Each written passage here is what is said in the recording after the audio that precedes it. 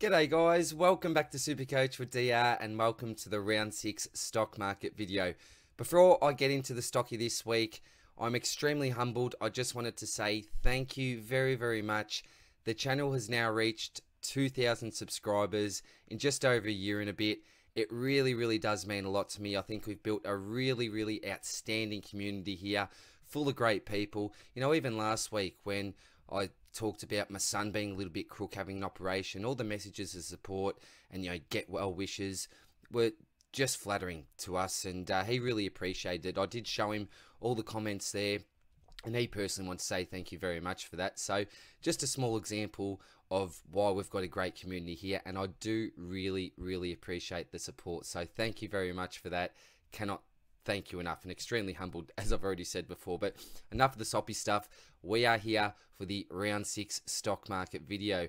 It's a really big week, so strap yourself in for about an hour and a half. And as another, I suppose, thank you, I will be making some sacrifices to the SuperCoach gods tomorrow or the next day, just before the start of round 7. That's going to be on behalf of all the community, so we can start to change our luck and turn things around a little bit, because I know that Josh Dunkley was a really popular selection in the SuperCoach with DR community. Lockie Neal, lots of us had as well, particularly when we started the season, and unfortunately both of these blokes now are must trade outs. Throw in Dusty Martin with his concussion and some leg issues apparently now.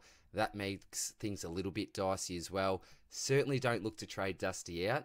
Keep on to him, because remember, every man and his dog that doesn't own Dusty will jump on him as soon as he's right for the picking. So without going on too much, we'll get straight into it. There is a lot to talk about, particularly with some of these forward options we can bring in for Dunkley.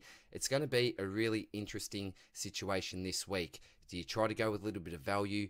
Do you go for one of those out-and-out premiums? I'll discuss all the selections as well as some downgrade options this week. So as always, let's start off with the premium defenders. The man at the top of the list this week is Christian Salem. Unbelievably, after a massive 160 plus on the weekend, has an identical season average to the Seagull and ranks 4th for total points. At this stage of the season, he's a top 6 defender, but remember that monster score on the weekend has really boosted his average. I didn't think he'd score as well with May back in the team, but that obviously wasn't the case, and he's really snuck up on me, Salem. He probably doesn't have the premium scoring history for me to bring him into my side, but his SuperCoach output has been extremely positive, and he's a massive pod. A nice, reliable user of the ball, playing for one of the informed teams in the comp. He's projected to go up another 30 plus K this week, and the Jelly Tyson Salem deal would be coming a little bit easier for the D supporters to stomach. Next man, Tommy Stewart. I feel like I'm just on repeat with this bloke, but I'll say it again. If you're looking for a defender with a great role, many scoring avenues that will give you an 85 to 110 basically every week, then get him in. 3rd highest average for all defenders and 2nd for total points. Probably the safest defensive option of 2021. A big fan of this selection. Cal Mills, really like him as a player, is now the #1 ranked defender for total points and 2nd for season average, only behind Jordan Ridley. Has had 2 really nice scores along with some just okay scores. Obviously a new role for him this year as an inside midfielder, but actually spent a bit of time in the defensive line last game. He's got a really nice ceiling, pretty high floor. I don't think a heap can go wrong with this pick, but the round 14 bye does make him a difficult trade-in if you've already got the likes of Laird, Ryan, Seagull, who all share the same bye. But yeah, I'm a fan of Cal Mills, super player. Doherty, been brilliant over the last month, probably in the 2nd tier of premium defenders in my opinion, but actually now looks like a pretty safe option. Apologies to Doc, I had the trap on him after the first couple of weeks. I was wrong. I was simply wrong on that, I think. But I don't think he'll get back to that 2016, 2017 form. But even if he doesn't, 100 to 105 average seems pretty realistic. He's not a sexy option, but you could go worse, and also has a pretty friendly buy. Next on the list, my man Dan Rich. I bought him up a few weeks ago as a pod option, and if you had gone with him, you would have been really happy with what he's produced. He's lived up to his nickname and gone bam with a 3-round average of 108, and has been a really consistent scorer this year. Takes large majority of the kickouts, as we know. They love getting the ball in his hands, and he now actually finds himself in the top 6 for highest averaging defenders in 2021. I don't think there's any reason to suggest that he'll drop off, and just seems like a really safe and solid option. I'd probably have him at least equal with Jaden Short, albeit Short probably has the largest ceiling. Luke Ryan, slowly starting to hit some form, was in the upper echelon of defenders last year, but hasn't quite replicated that form yet. Takes and kick-ins, can intercept, wins his own ball, a high disposal count on many occasions, and does have a massive ceiling. We haven't seen him hit the roof yet, so I'd still be holding off for now, but certainly someone to take a close look at. Again though, has a round 14 bye, which is unfortunate. Rory Laird, don't need a lot of discussion, I don't think, about Laird. Most people have got him probably below expectations for a season average at this stage, but I hold no concerns whatsoever for Laird. He's absolutely as safe as houses. He's also got that added DPP status, which is a real bonus. Can come in handy, particularly close to the buys, if you can swing him with another defensive mid. And it can also open up some extra trade options and may allow you to select a middle defender, for example, for a Jordan Clark type. Dan Houston, 500,600, had a really bright start to the season, but has tapered off a little. Not a great 3-round average, but it has been injury affected, which we need to take into account. Is now spending some more time in the mid. So it's a type of player that is flexible for the coach, flexible for the team, but this isn't always great for SuperCoach, though. We normally like to select players with well-defined roles, but look, he's certainly someone that will have a very good chance to finish in the top 6-8 defenders if all things go right. You all know that he's one of my burn men, but I may need to give him another chance at some stage, I think. Jaden Short, as I said, had the safest houses pick on him a few weeks ago, which I do apologise for because the house is now slowly starting to burn down. Look, the situation isn't that dire, I suppose, and I still hold some faith that he'll bounce back, but it does seem like Basher may be affecting him more than what I first thought. I wouldn't be bringing in Short at this stage, but at the same time, I wouldn't be trading him. I think most of us have more pressing issues than Jaden Short at the moment, and if he is your number one issue at the moment, then you must be going bloody well, I think. But look, it's frustrating for owners as he's dropped off. Set to lose about 30k if he can score around the 90 mark. So, yeah, nowhere near as confident as what I was on Short even a couple of weeks ago. And finally, Jordan Ridley, welcome back, mate. We missed you last week. For non-owners, this is such a blessing. And to be completely honest, it's pure luck that you just didn't have him. You've just really lucked out here if you didn't already have Jordan Ridley in your team. I did the right thing, brought him in before his price rise, and just super frustrating that now non-owners can bring him in for a bargain price as compared to what he can produce. We'll return to the role he's been playing from rounds 1 to 5, and I'm expecting him to continue to be the number one man in defence. So if you are a non-Ridley owner, wait a couple of weeks and just bring in this man, an absolute non-negotiable and a must-have in our defensive lines. Onto the defenders, 250 to 500k. Looking at this list, there's not a heap of players that I like.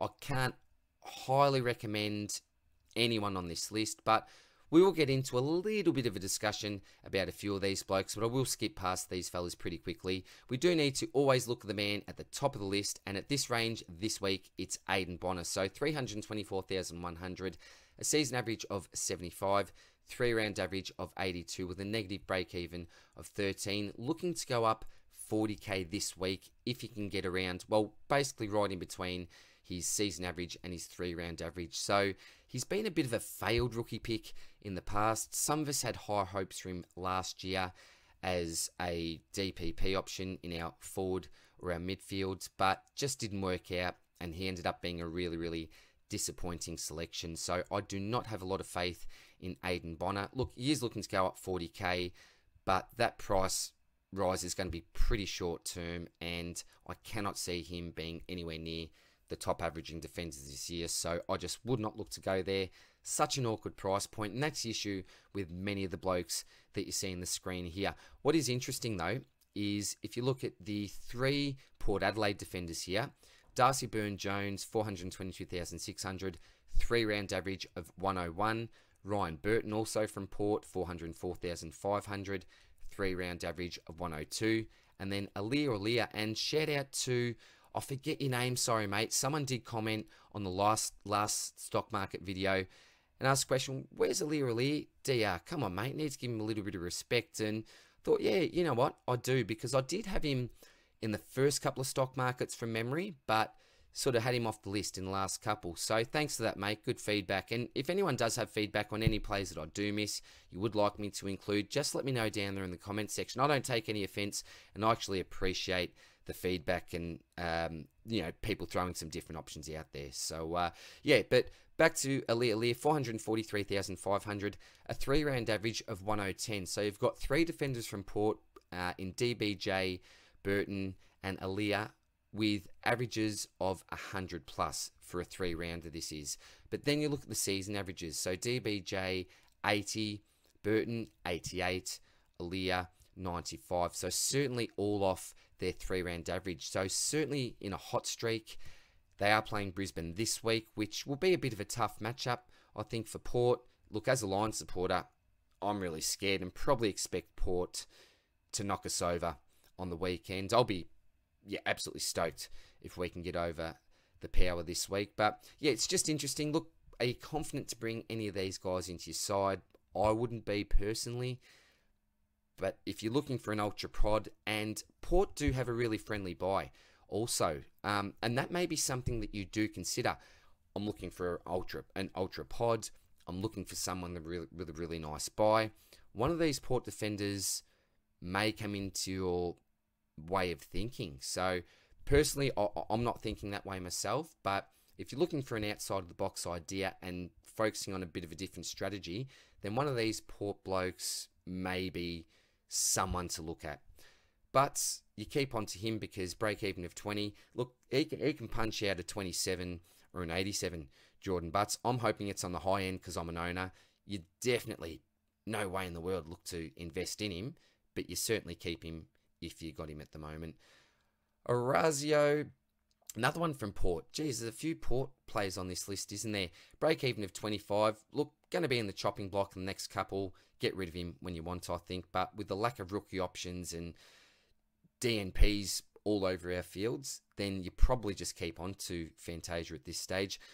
Lockie Ash, look at that 3-round average, 115. So the best 3-round average out of any player on this list. And then the season average of 94, which is pretty good, isn't it, from Ash? I didn't think that he'd average this highly. He's one of those players that you have a quick look at the start of the season and think, oh, what if this happens. But yeah, he's looking to really break out this season, and he has certainly and very quickly become a really, really important part of that GWS backline. So with a break-even of 45 and a projected score of 111, he's looking to go up around 30k. So he's an ultra pod. If you're looking at someone like that, maybe, but certainly not for me. That's not really the way that I play the game, and not a type of player that I'd look to get into my side. A bit too risky for me. Lockie Young, a little bit more money to be made there. Coming, 42% kicking rate, which is interesting. I should have mentioned also, obviously there with Burton, 63% of the kick-ins over the weekend, which obviously will bode well for his scoring. Cummings the same, got a pretty good kick-out percentage rate there, which is obviously helping him to increase that average. A 91, that's pretty good from him. Chapman now, he could be on the chopping block. You look at that break even, it's actually in red. I'm not saying you have to trade him out this week. We've got major concerns down there with players either injured or not getting a game at the moment. So Chapman's probably someone that you look to keep at this stage. But if you haven't got too many problems, I think that you could chop him. You've only made 120k. You want to make 150k or more in an ideal scenario. But I can see circumstances in which you may want to get rid of Chapman, and it's okay to do so if you're in that lucky position at this stage. Quaynor, a pod, but someone that I'm not looking at. McGovern's injured. Maynard, really disappointing season from him. An average of 78. He started over 500k, around 530-ish, I think, from memory. So 436k now, really disappointing from him. Lever, look, it's really hard to fault Jake Lever because he's got an average of 102 on the season now and a 3-round average of 106. But at the same time, it's really hard to recommend him. He's an ultra pod. If you've got faith in Melbourne and Jake Lever, then you can go for it. It'll really, really set your back line apart from the pack. But I just couldn't go there myself. And Dougal Howard, 77% of the kick-ins. So without those kick-ins, he'd be an absolute dud of a scorer. I think Howard, a decent player, don't get me wrong, but Supercoach wise, without the kick-ins, he would just not be relevant, and even with the kick-ins, I still don't really think that he's relevant this year at all. Alex Witherden with a season average of 96, 456,100. I just wouldn't be looking to go there myself. What happens when Hearn comes back into the side? A projected rise of only 4,700 if he goes 87. Just not a fan of the Witherden pick. Look, massive ceiling. May work out okay. May, slight chance. But I wouldn't look to go there myself. Duggan, say it every week. Absolute trap. Blake Hardwick, now he has really flown under the radar. This bloke has been ultra consistent. Scores of 90, 103, 73, 125, 85, and a 108. That's pretty consistent, isn't it? And I think the reason why he's flown under the radar is because there's been some really solid options in our defensive lines this year. Things are changing though. The landscape is changing. We've already talked about players like Jaden Short, who seem to be losing that ability to score well. So Blake Hardwick has a really good buy. An Ultra Pod took 66% of the kick-ins over the weekend, which is a really good sign for him. He's someone to at least keep on your watch list as an Ultra Pod. Myself, would I go there? No, but I can see why some others may. Jack Crisp, 494,900, projected score of 102. He always goes around the sort of 95 to 100 mark for the season, Crispy, and what you get with Jack Crisp is super durability. I don't think he's even missed a game while he's played at Collingwood, so that's how durable that this man actually is. But you're never going to get a huge average from him, you know, like a 105 plus average. But if you're looking for someone that's going to hover around that 95 to 100 mark, then Jack Crisp could be a man, but I'm not interested in him, and he does have the round 14 bye. Zach Williams, durability, always a major concern. Take the risk if you want. Not for me, though. Just hasn't shown enough at this stage. CJ is just been absolutely phenomenal, Supercoach-wise. I think the Champion data do like this bloke. That may just be my jealousy that I don't have him, but I love watching him play. An exciting type player. Don't invest in him, I don't think. Now, you've missed the boat on him. Is he going to be a keeper? There's a chance that he may. There's actually a chance that he may. There's also a big chance that he may not, and his form or his scores will taper off as the season goes on. But yeah, if you've got him in your side, you'd be absolutely wrapped. Jordan Clark, I'm just going to put a sell on him. Being the medical sub, look, he may come back into the side. I'm not too sure, but he's got a break even of 89 now. There's nothing to suggest, unless he gets a major change in role, that he's going to increase that season average by a lot, or if all. So just sell the bloke, in my opinion. You can't afford to have too many players that A, have really bad job security at that price in your side. You may as well just jump down to another rookie on the bubble, I think, or use him to go up to someone if you've got some spare cash in the bank. Hunter Clark, he's been a bit of a yin-yang, hasn't he? But just keep a watch on him. Some of them not interested in.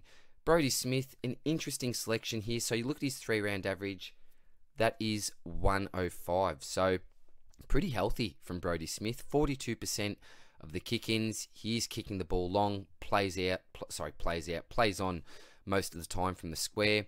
So if you're looking for a real pod selection, he's got that mid-forward status as well, which is a mid-forward. Jeez, I've just realised that. Sorry, defensive mid. I must have copied and pasted from the mid-forward section, so apologies for that. These blokes are not mid-forwards. They are defensive midfielders, so apologies for that. But I'm not going back and editing now. It's too late. We've gone on too far. So back to Brodie Smith. Yeah, look, that DPP stats is Sandy. Has a terrible buy, though. Has a terrible buy. So it's probably not a realistic option to bring him in due to the fact that we're already littered with round 14 defenders, or most of us are anyway. It's sort of the same with Scholl and any of these guys' keepers. Again, a slight possibility. I'd be leaning towards no. And their teammate, Tom Duday, 465,000. Again, durability is a concern. I probably wouldn't go the 3 Crows blokes. But my best mate, Brent, is a Mad Crow supporter, as I've said a few times before. He's looking at Brodie as a bit of a sneaky selection. So we'll see what he does in the end. Jordan Dawson, not interested, 30% kickouts. Jack Bowes, now look at that, only 17% of the kickouts. All of a sudden, that break even is 121, where he's only got a 3-round average of 91. So that's a 20-point difference there. Still a season average of 105, which is really, really healthy. Certainly the best that you'll see on this list. But I'm nowhere near as confident on Jack Bowes as what I was a couple of weeks ago. I think his role has changed slightly, and there are some warning signs at the moment. Remember, in the first 4 rounds, did not go under 20 kicks in any of those games. Yeah, unfortunately, that's gone down a little bit now. So you've got some slight concerns with Jack Bowes. But again, we've got so many concerns with different players in our side. A lot of it's due to injury and obviously our rookie cash generation. So when I say concern, it's not a major concern whatsoever having Jack Bowes, and I still think that he's a solid selection. Harris Andrews is a yin-yang, will go really well one week, then drop a 40 the next, so just don't look to go there. Stephen May, so I'm not looking to jump on him this week. If you look at that the red break even of 139, that's not terrific, and there's no guarantee that he goes 100, so he'll look to go down 33k, but they're only giving him a projected score of 63, which I don't think is enough for Stephen May. Remember, that 3-round average is all due to the fact that he had that injury, so with the eye socket, and again, the season average also really suffers with that. So with Stephen May, I wouldn't look to get him this week because he will drop down unless he somehow pulls out a 139, which I doubt it. But next week, I think that he might be a popular trade-in target. The only disadvantage, well, when I say the only, a major disadvantage is the fact that, again, I keep on saying it, round 14 bye, durability, certainly a concern, and he has shown that he can go low on the odd occasion, but he can go easily a 115 plus. 58% of the kick-ins is always a positive sign. We have to look for value this year, and Stephen May, I think, at sub 400k actually screams a bit of value.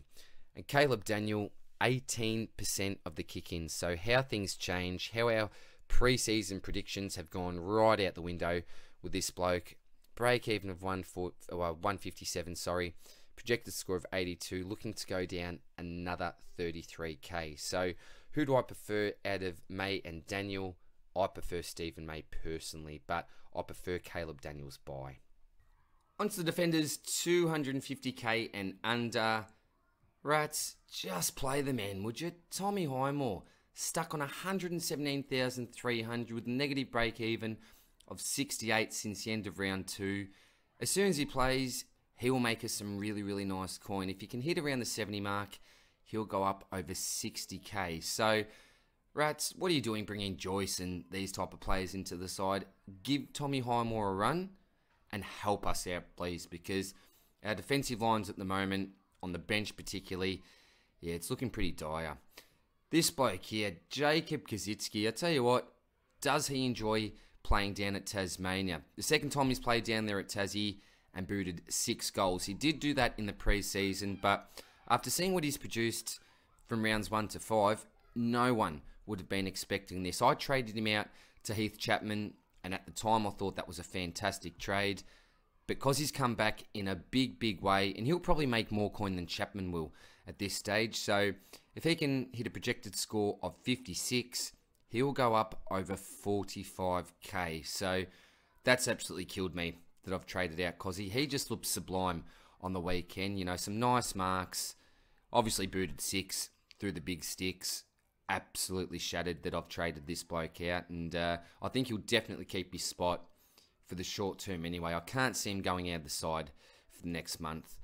Connor Menadue, never really rated him as a player at Richmond, but was the 4th highest scorer for the Roos on the weekend. This should bode well for his job security, especially since he plays for the worst performing side in the comp. Look, don't expect 90 plus scores from him each week. And I'd have him closer to the 60 to 65 mark for an average, most likely. You're paying up more than what the average rookie costs, but should get games and should make some short-term coins. So if you want to bring him in, you can. He's obviously on the bubble, but you are paying that premium price for him, unfortunately.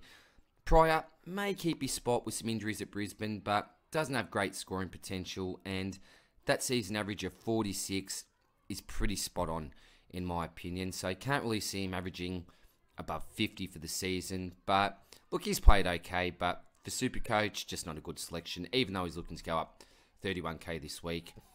And Ryan Mansell, I bought him in last week, mainly through necessity. It's not like I really loved this selection, and I knew that he didn't have great job security, and most likely in the next 2 to 3 weeks, he'll be out of the Richmond side again. But look, there have been a lot of injuries this year. He could keep his spot, but I think, yeah, probably in the next 2 to 3 weeks, he'll really struggle to stay in that side. And I did mention last week, I think, that if you looked at that Richmond team sheet on the weekend, he's the clear standout and probably the first out of the side, unfortunately. But yeah, certainly don't look to invest in this bloke. There are much better options. Any of the blokes that you see above there, I think will be a better option than Mansell, to be quite honest. And last but not least, Chris Burgess, an average of 61, 3-round average of 52. That break even is now up to 42. So only 10 points difference, a difference of 10 from his 3-round average compared to the break even. When that's the case with rookies, that's usually a sign that they are ready to cull. So if he hits 57, he'll only make another 6,700. So there is no way in the world, and this is very obvious, that you don't invest in him. Do you trade him this week? Is it worth trading him to a Menadue? Oh, look, probably not for mine. I'd wait for maybe even a Lockie Jones in a few weeks.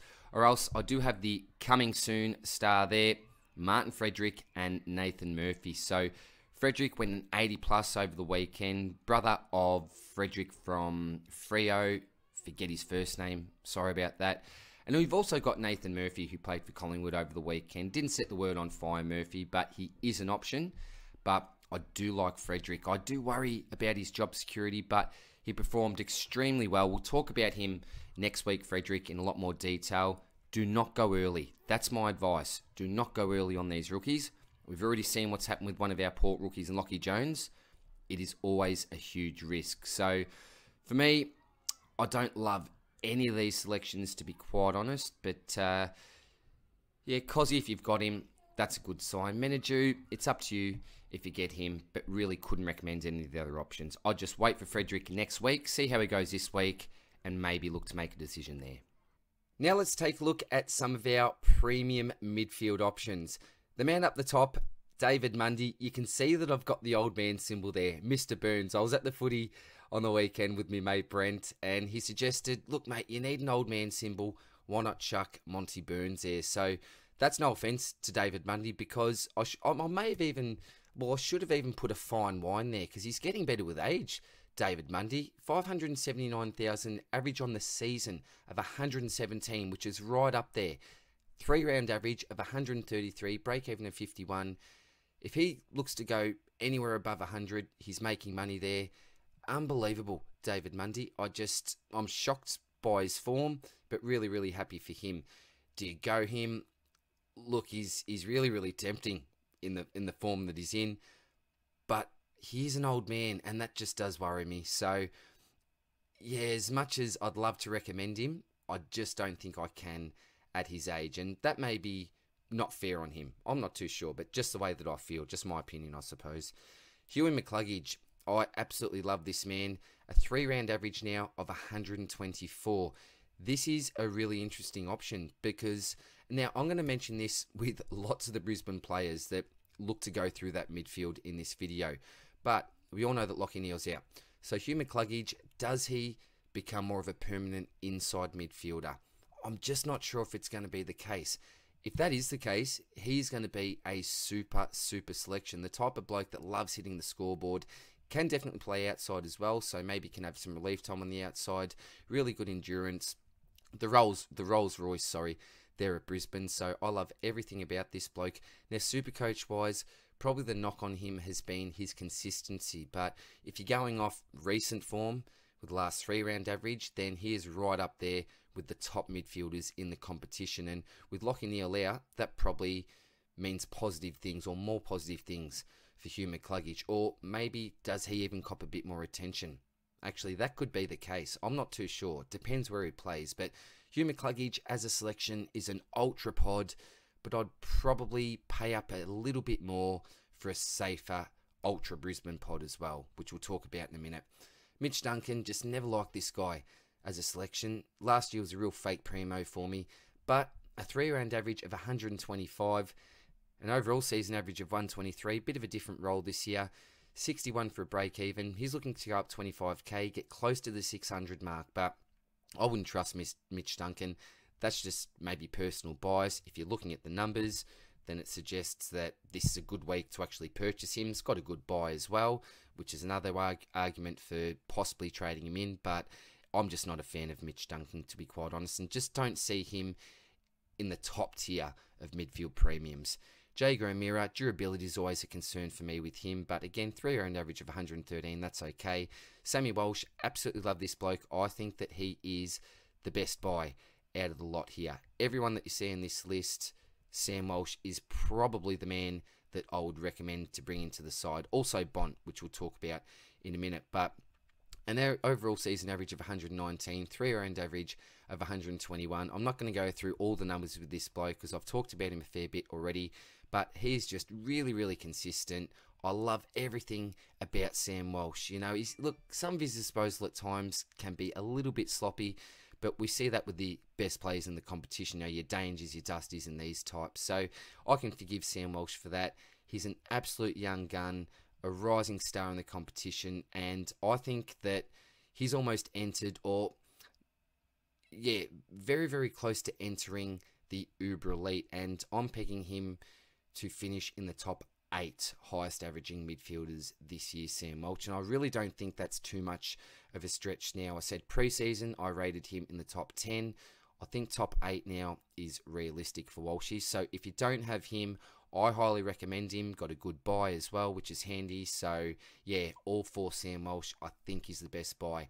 Benny Keys, Ultra Pod, 112 average. I mentioned in my round review video, averaging more than Titch this season, which just bugs me beyond belief. But I love Benny Keys as a bloke, I suppose, because he did used to play for Brisbane. I've met him on multiple occasions, and just one of those fellas that's just super friendly, loves having a laugh, loves a joke as well, really well liked by the other players as well. So I just wish Benny Keys all the very best of luck for the rest of his career and hope that he just continues to smash it. Absolutely love the bloke. And again, one of those players, and again, probably not Supercoach relevant, I won't talk too much about him, I'll stop here, but just puts in 110% effort every week, Benny Keys. Josh Kennedy, again, the old man symbol there. Monty Burns, too risky for me, wouldn't go there. Ollie Wines as a pod, just, yeah, never really interests me. But you look at that 3-round average of 116, that's good. But then you look at the season average, 103, pretty mediocre. Joel Selwood, Mr. Burns, I write him off every week, but he just continues to score well. Maybe just get him into your side. I couldn't do it personally, but at his price, there's probably still a fair bit of value there if he continues to smash it out of the park. Lachie Neale, Gonski, got to sell him. There's no negotiation about that. Just got to get him out. Tuke Miller, this bloke, super pod. His name was brought up a couple of weeks ago, and I probably did mention it in the last stock market video and said that I'd find out the name of the person that did it. So apologies again, I've completely forgotten about that. But you look at that 3-round average of 125, a season average now of 116, which is always pretty healthy at this stage of the season for even a midfielder, I think. Break even of 94, so he's not looking to go massively up in the short term. I'd much prefer to wait on Tuke Miller. I know we've already had 6 rounds of data, but yeah, you're still just not sure, are you? When you're paying that much for a name like Tuke Miller, is it just the name? Are we underrating this bloke because he plays for Gold Coast? Maybe we haven't seen enough of him. You know, a really nice roll down there. Back in the day, he was more of a tagger.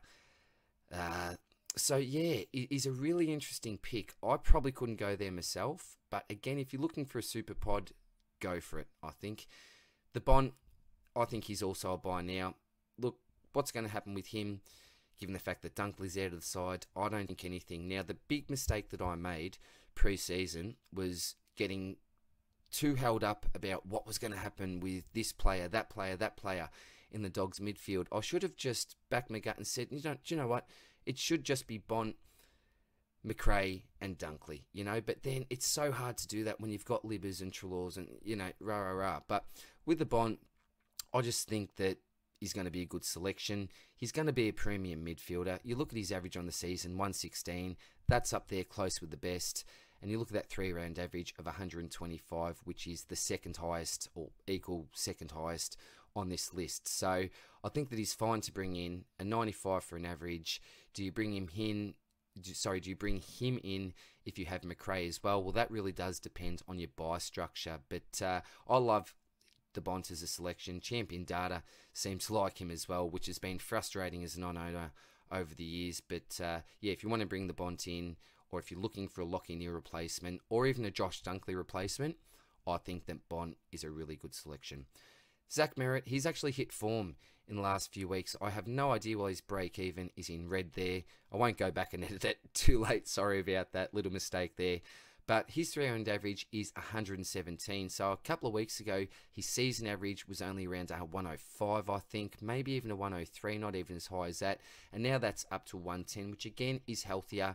But compared to some of the other blokes here, it's actually not that great. So a little bit underwhelming so far, but I said this in my round review, I feel that he gets ripped off a little bit by Champion Data. Does a bit more than 110 average on the season, I think. But anyway, probably personal bias because I own him. And Trav Boak, again, I don't have the old man symbol on there for him, but I do have the watch symbol on him. I don't own a Port Adelaide player, funnily enough, so I do rate the Boak selection, but I'd probably rather get him towards the end of the season if possible. But again, he's relatively poddish, not a super pod by any stretch of the imagination. Lots of people jumped on after his really hot start to the season, but unfortunately, yeah, his 3-round average is down to 104 now.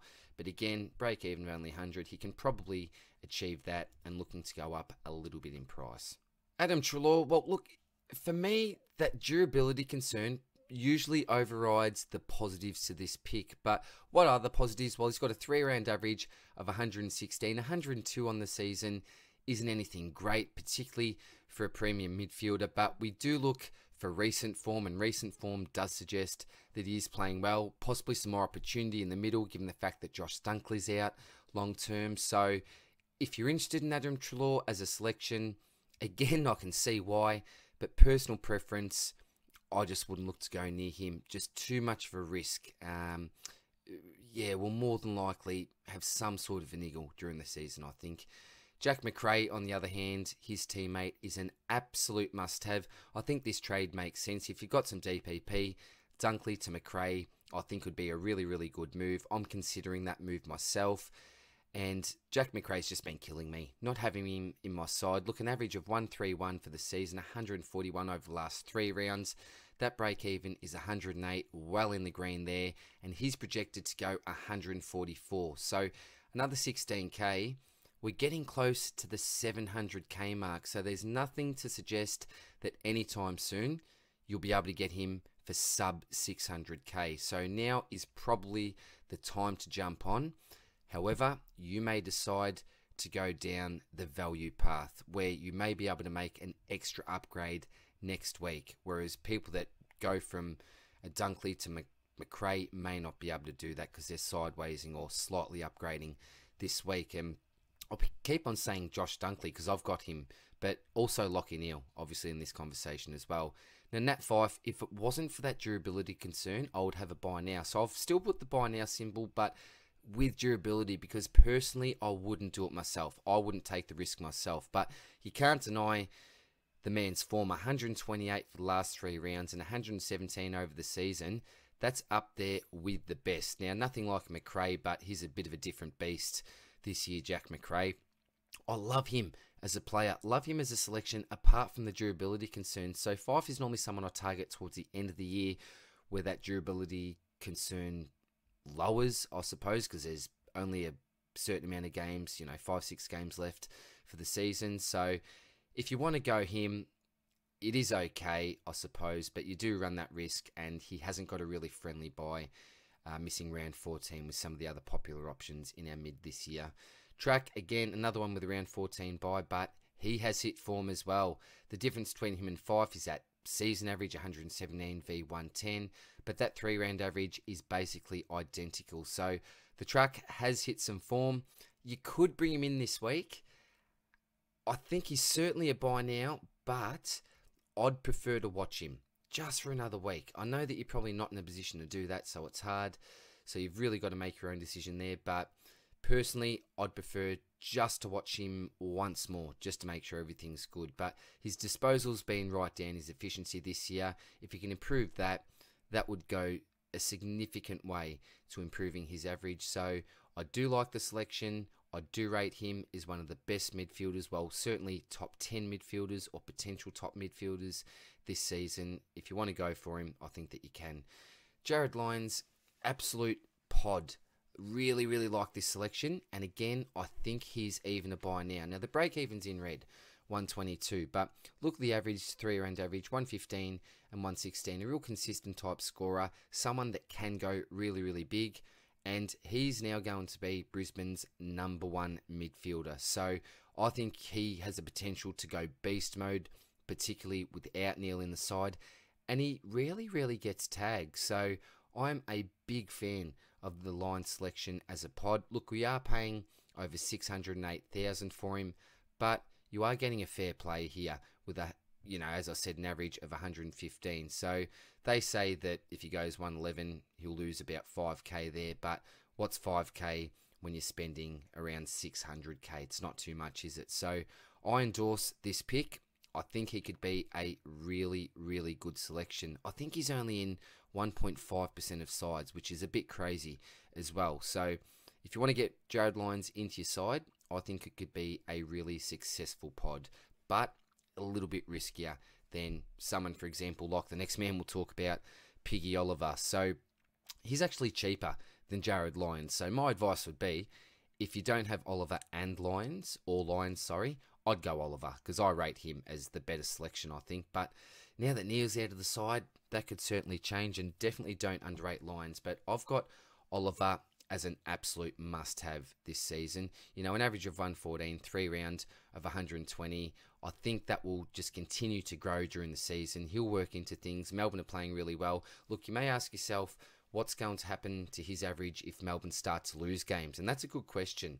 It may go down, or else it may not. Certain players are affected by the win-loss ratio, and it does have a big reflection on their SuperCoach scores, and others stay pretty consistent. So I'll probably need to look into that a little bit more, but as an owner, I'm not looking to trade him out, so I haven't really looked that deeply into it. But I highly recommend him as a trade-in option this week. Again, another really obvious one if you've got a Josh Dunkley, a Lachie Neale, or if you're just looking to upgrade in general, I think. Cam Guthrie, again, a little bit riskier, I think. But if you look at the season average, he's got 5 more on Clayton Oliver. But Oliver is in better form currently with a 123 rounder over a 108. So a 12-point difference there. So he's an ultra pod, Cam Guthrie. We know that Danger's going to be out for a long time. So he may come into calculations for some people. You've also got players like a Duncan there at a similar type price. Selwood, he's been playing well. We saw the old man symbol on him, or we will. Sorry, we won't. Sorry, I'll probably spoiled that a little bit there, but he'll be in the next slide, I think. But yeah, if you want to go there, you can. Personally, not for me, though. Josh Kelly, just get rid of him. He's an absolute trap. Or do you get rid of him?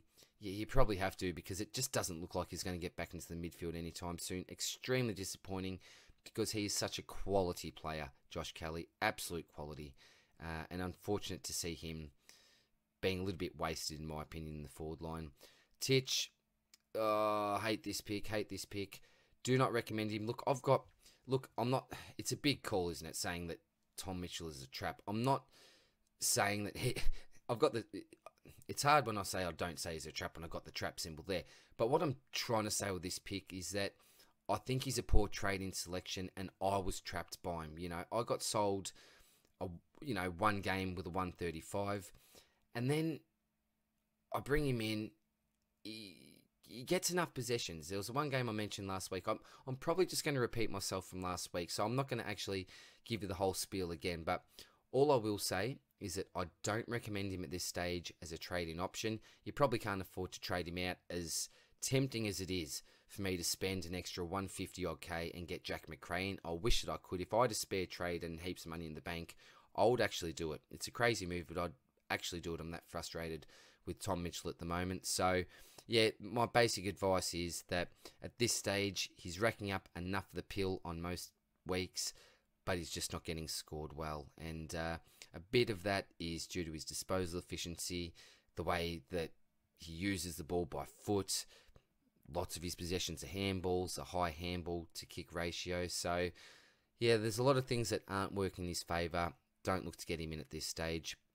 Jack Steele, now, I think that he is still a must-have, but I'm sort of lowering my expectations a little bit, I think, on Jack Steele, mainly because of the fact he's not getting much help. He's just a lone hand there at the moment, Jack Steele. But what I'm hoping for anyway for his future prospects is the fact that Marshall is back on the side and soon Ryder will be as well. So that'll be really good for Jack Steele and make life a lot easier for him in the middle, I think. But do you get him this week? I still think that you probably can, but there's better value, I suppose, at this stage. With a break-even of 170, it's very, very highly likely that he will be losing money this week. And if you go off his 3-round average, that's a difference of 50. So you can probably get him 20 grand cheaper next week, around the 620 mark, depending on where he goes. But again, if you've got your McRae's, your Olivers already, then he could still be an option even this week. But you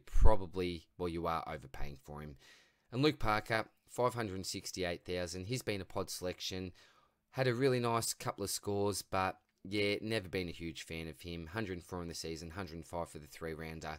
Break even all the way up to 171. So if you jumped on him as a bit of a pod selection after those nice scores, bit of bad luck. He hasn't really rewarded you with the faith that you put in him, but certainly don't look to invest in him. Don't look to trade him out either, I think. You know, these blokes can turn things around quite quickly, and for most of us, we simply can't be affording to trade out players like Parker when we've got so many injury concerns at this stage.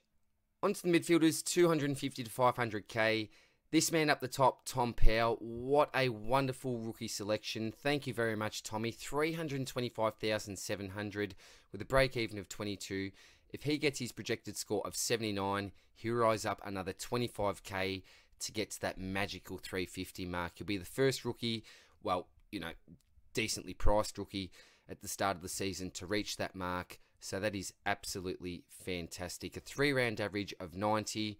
That is absolutely fantastic. So hold on to this man. More money to be made. And I've got no reason whatsoever to trade him out of my side at this stage. He's just a really reliable on-field option each week. Dyson Heppel, a really interesting one. 389,700. He's been in really good form.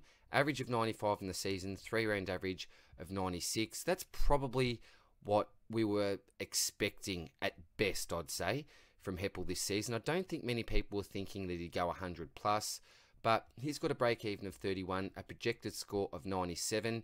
If you are looking to get on the Heppel train, which I don't recommend personally, but if you are, the ship is very close to sailing away. So will he keep up that average? Maybe. I don't think there's any reason to say that he won't, but you just don't want him or finishing with him as your M7 or your M8. I don't think anyone M7, geez, hopefully not, but you just don't want to keep on to him for the rest of the season. I wouldn't say. There's just too many better options in the midfield. So personally, from me, Shane Edwards, I think this could work really well in the short term. You've got Dusty out, Lambert's out, Presti is out, and Edwards is one of those blokes that always seems to step up when he's needed. A really, really consistent type player. Supercoach wise, he's been a pod option for a couple of years here and there, but never really ultra relevant. If you're looking for a midfield pod that will most likely score pretty well during the next month, Edwards is probably your man.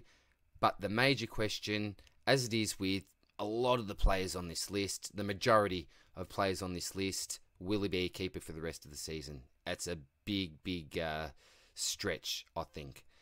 Carl Amon, 467,100, just a pod selection. You can't bring him into your midfield at that price, but 3-round average of 103. He's a pretty underrated player, I think, for Port. Sebros, Trap, do not go near there. Sarong's a bit of an interesting one. Chera's obviously out of the side. Does he get some more responsibility now? Had a decent score over the weekend. Break even of only 48 now. Hasn't been too relevant this year, but with a bit of a change in role, who knows? He could make a bit of cash, but again, is he keeping material? Probably not. Darcy Parish played the absolute game of his life on the weekend. 42 disposals, hit the scoreboard, won the Anzac Day medal. Yeah, would have been one of the best days in this young fella's life, I think. So 113 for a 3-round average. Remember, that's based off that huge score on the weekend. A break-even of 51, projected score of 97, looking to go up 20k. This is a pick that it's very easy to get sucked into, I think. You know, all the hype after that 1 week. But we need to see more from Darcy Parish. Will he maintain that midfield role? Certainly think that he should, and he will now, particularly after that performance. But there's no guarantees with that.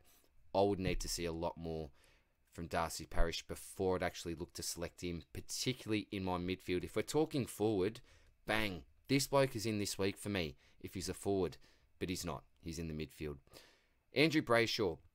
This is a man that I think is close to the best buy in this group of players. Now, he's not a must-have. I'm not saying you have to go out and get this bloke because there is risk attached to selecting Brayshaw.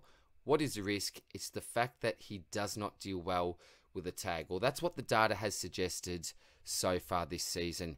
He does actually have a pretty friendly run coming up in regards to teams that tag, but it's a bit later on in the season where he may get challenged again. Now, why do they go to Brayshaw? Well, Fife at times is just untaggable, particularly when he moves forward. It's really hard to transition because you may need a different type of player to go and play back on him when he is in the forward line, and that can mess up with your structure a little bit.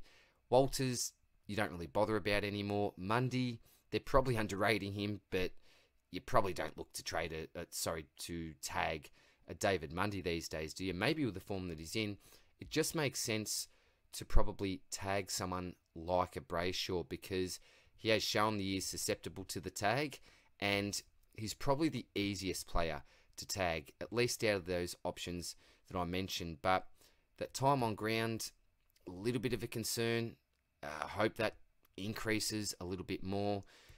What do I like about the pick? Well, we've seen that when he's not tagged, he scores really, really well. So it's pretty much with Brayshaw a matter of if the opposition put a lot of attention into him. If they decide that they will do that, particularly a really, really hard tag, then he most likely won't score well. But short-term projections anyway, well, when I'm looking at the fixture, suggest that he's not going to have a lot of close attention. And a lot of this can be game dependent. Plans change during the game, and you know that's very obvious. But I do like the Brayshaw pick because he's value, 479,500. Now, for those people that need to trade out a Lachie Neale, this could be an option that you could be looking at, Andrew Brayshaw, because you are saving some cash here, and that extra cash may allow you to make an easier upgrade next week and be able to get to a better player next week. It's a matter of opinion what you think his average is going to be from here on in, but for me, I can see it being a 105 to a 110. Worst case scenario, maybe a 102, because I certainly think that if he does get tagged, he will have those big games where things balance out. But it's all about your own projections. For me, I do like Andrew Brayshaw, and he's in high consideration for my side this week. Now, would I love to go out and get a Jack Macrae? Of course I would, and definitely still a major option for me. But if I look at the Brayshaw pick, I think, well, I could get myself a decent M8 here at a really, really cheap price. The buy isn't great, which is always a concern. But if I do get a Brayshaw, the next week, I may be able to make another upgrade rather than having to do a double downgrade in order to get that cash gen going in my bank again. So for Brayshaw, it's team dependent, but personally, I'm taking a really close look at him. Paul Seedsman, yeah, well, you don't look to get this bloke in your midfield, do you? But I had to give him a little bit of respect because a 3-round average of 116. So good on you, Seedy, but yeah, no way would I get him in my side. Now, Libba, here's an interesting prospect now because of the Josh Dunkley news. Now, we know that the main three in there are Bont, Macrae, and Dunkley. Now that Dunkley's out, does Libba increase his CBAs? I think that there's a high possibility that that does occur. You've obviously got Treloar. I won't go through all the midfielders because you know that the Dogs are stacked with midfielders, right? But Libba is one of those picks where he's got a really, really nice ceiling. I think it was 4 years ago maybe, I had him in my side and was an absolute premium, an absolute super coach gun. I think if he was given a little bit more opportunity in there, then that 98 average could be closer to a 105. It's all about your predictions. Like I said with the Brayshaw in a way, does he get that increased midfield time? Possibly. He could be an absolute pod selection that if you got on him at the right time, and if he does get that role where he plays predominantly inside mid now, he could be a really sneaky selection. So I'm looking to see how he goes this week and then reevaluate things. If he gets the role that I'm looking for, he could be the super pod selection that I'm looking for. But again, a huge risk. Just putting the idea out there is all. Anthony McGrath, really not interested in him. Essendon played really well on the weekend. Average of 94 for the season, 3 rounds of 93. Maybe I'm underrating him, but yeah, just in the midfield, it's a no. And Errol, so it's an okay time to chop him, I think. But with my personal circumstances, there's no way I can afford to trade Errol Golden this week. I've got way too many problems. And if he gets rested, that's probably a different scenario where you may have to take that into consideration. But if he plays this week, even that break even of 78, there is no way that I'm going to trade him. So I can certainly see if you're in the position to trade him, you could either downgrade or upgrade Errol. But the issue with him is that those really, really high scores that we saw at the start of the season, joking around really, but saying, could he be a keeper? Yeah, that's come down now, and reality's sort of set in. No one, I don't think, was expecting him to continue to score like that, but we were probably expecting a little bit more than a 57 for that 3-round average, probably close to 75, 80 at least. So it has been disappointing over the last 3 rounds, and if you want to trade him out, go for it.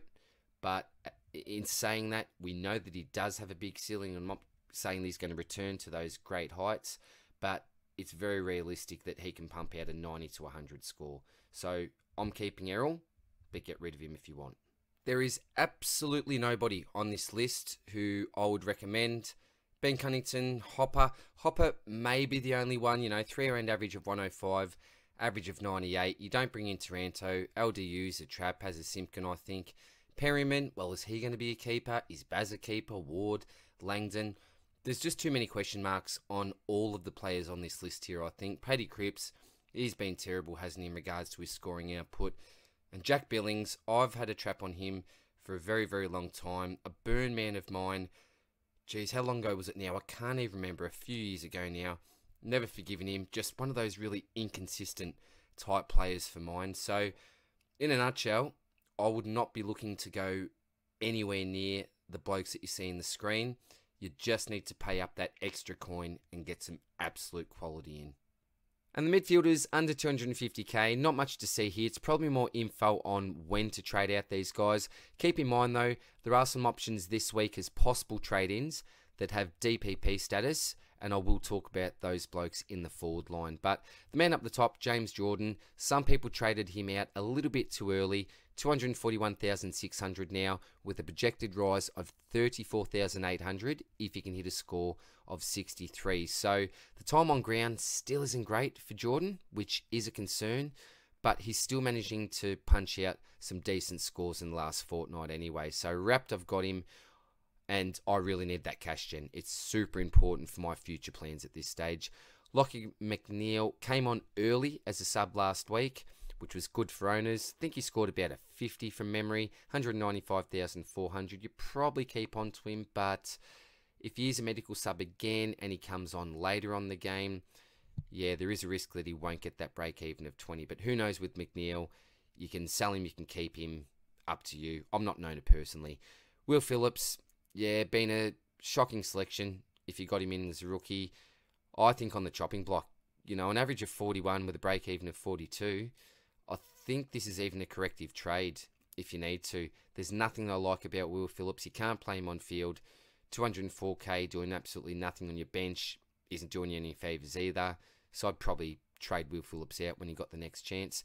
Sam Berry, I like him a lot more than Phillips because you look at his season average there, 53. He's got 12 points on Will Phillips. I'm not sure when he comes back into the side, if he does, and all the rest. But with a break-even of 43, he's also on the chopping block. But again, if you want to keep him, I think that you can. Won't be a heap of money to be made, but all you need is something like a James Jordan situation where he just goes bang, bang, couple of decent scores, and up he goes again. But not a great ceiling at all, Berry.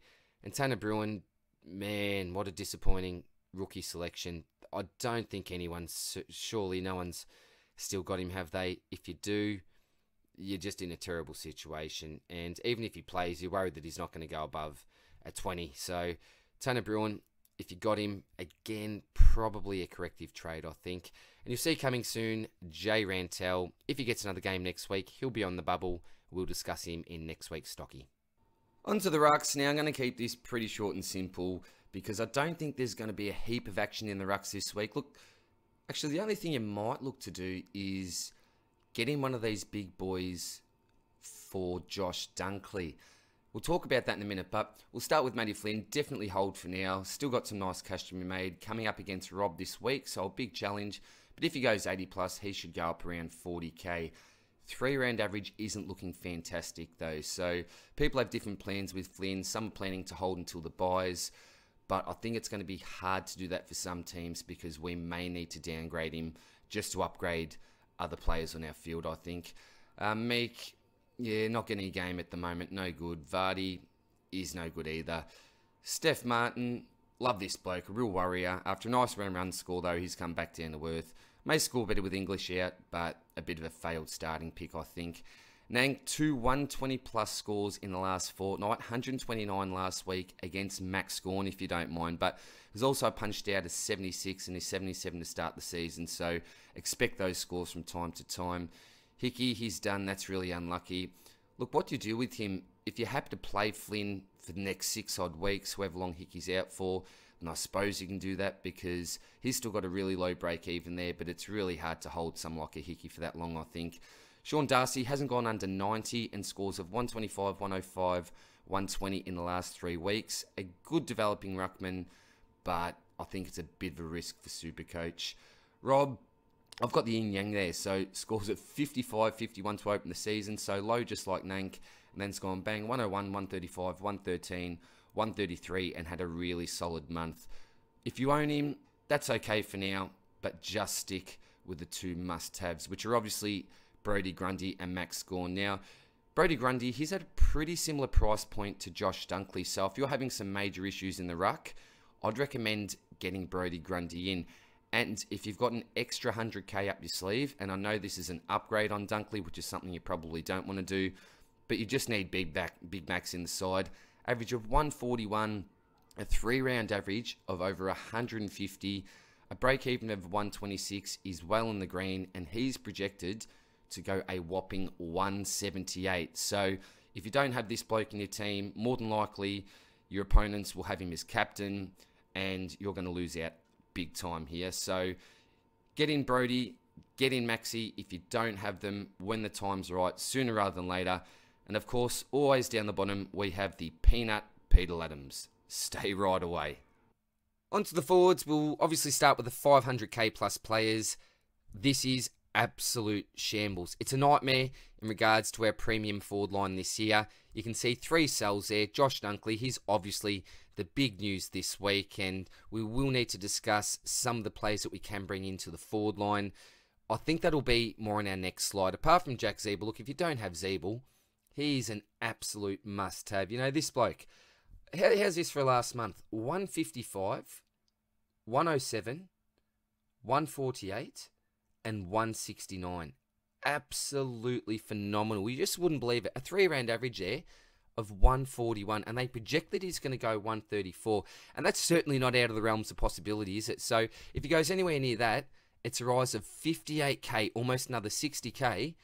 We're going to see Jack Zeeble at the 600k mark, in my opinion. It's absolutely nuts. It's bananas. But shelve any plans that you had of upgrading Zeeble, because you'll need to upgrade to Zeeble if you don't have him. And I can't even believe, again, that I'm saying that. But at 541,000, average of 127 on the season, and a 3-round average of 141, break even of 2.